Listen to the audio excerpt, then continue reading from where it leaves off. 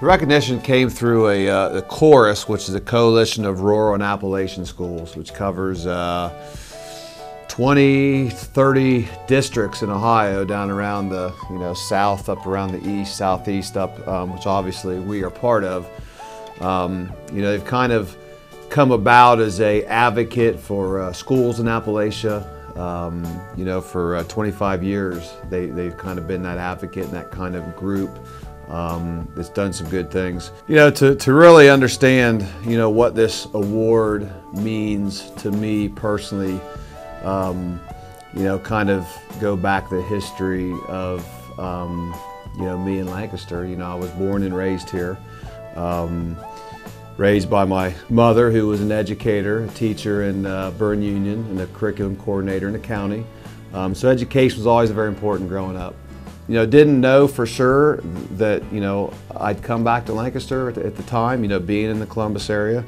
But I had some tremendous mentors and teachers throughout my times here in Lancaster as a kid. You talk about Rod Ashita, math teacher, Holly Elick, who's still teaching Lancaster High School, I had as a sophomore.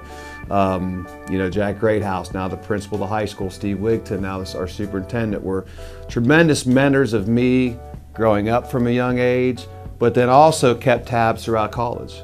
So coming back to General Sherman, school I went to, as a teacher for 10 years, being assistant principal for 2, and being a principal here now my 4th year.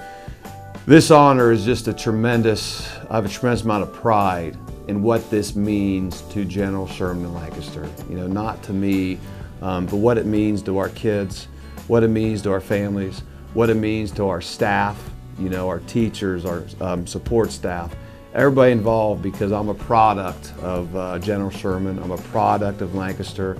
Right now I'm just holding the keys, to the bus here, and we're driving it, and we've been very fortunate to have some, a lot of success of late, and something we want to continue to keep working on. And I'm just lucky every day coming to work with the staff we have, the students we have, and the parents we have. I'm just very, very fortunate, and that's really what this award, really signifies is General Sherman and all the hard work daily goes into it. And I'm just lucky to be, driving the bus to it.